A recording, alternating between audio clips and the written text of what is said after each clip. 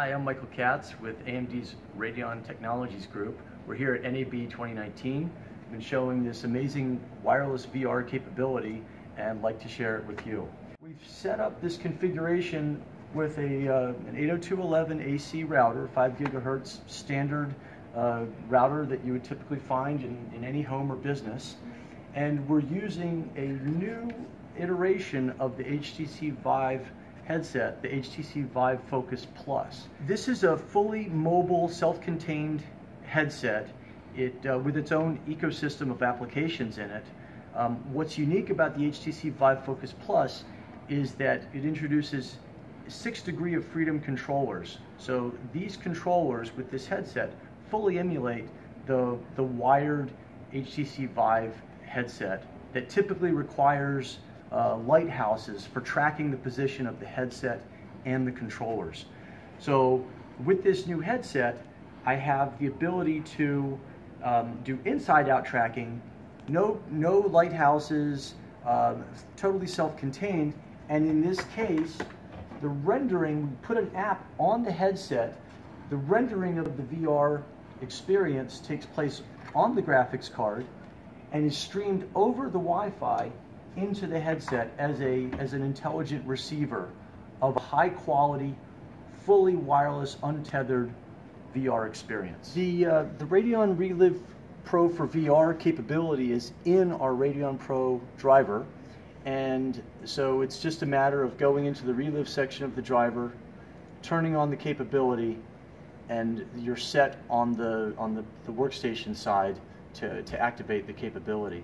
And then on the headset, depending on which headset you're using, you go to the App Store for your headset. Here we have the Radeon ReLive app for the Google Play Store, which works with Daydream and similar devices like that. And here is the Viveport store. The app is available in the Viveport store for the HTC Vive Focus Plus. So you actually have to, because this is a self-contained unit, you need to go into the headset and install the app from the store inside of the headset in order to turn on this capability. So one of the best ways to showcase the quality of this experience and the low latency that we enable through Radeon ReLive Pro for VR is in a game. So we'll just go ahead and duck here into raw data. This is a VR game, and it's very easy to see why the wireless capability enhances the experience so much. So starting in here, got these robots. I got my guns. Okay, now in this next level, they're going to start shooting at me. So I have the ability to duck. Being wireless is a whole different experience. Let's see if he shoots at me. Yep, there we go. Missed that bullet. Whoa.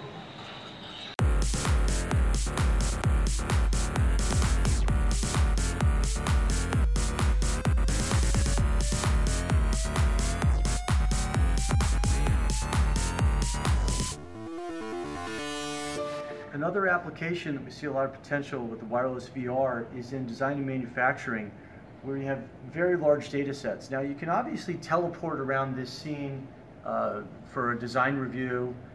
We can interact with the different parts. We can make things invisible and X-ray mode. Apply the X-ray.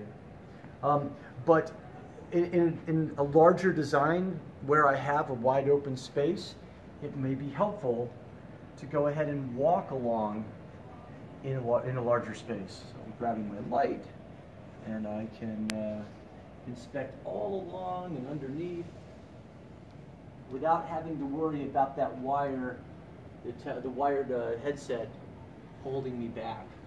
So a very useful application. I'd like to thank our friends at Septimatech for providing this data set. So another application we think has pretty interesting implications, especially here at NAB, is the ability to use wireless VR for previs in a virtual production environment. So we have created a pretty complex, detailed scene in Unreal Engine, and this white panel here represents my virtual camera inside of the scene. So once I put on the headset,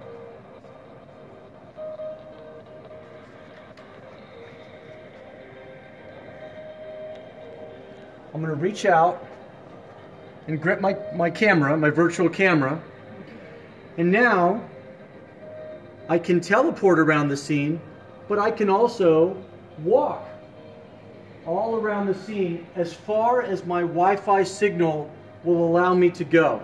So this could be as big as a baseball, or a basketball stadium. So I'll just teleport up here. Look at my camera. I can adjust the zoom settings on my camera. Do my camera work. Walk around. Teleport.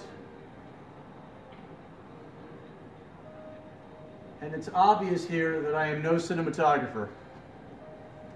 But you get the idea. We've captured this previs environment. We can go ahead and send this to an offline renderer. The software has been keeping track of the position of my virtual camera based on the inside-out tracking. Again, no lighthouses, no wires, but because of tracking the position of my controller that represents my virtual camera, it becomes the guide for the offline rendering process.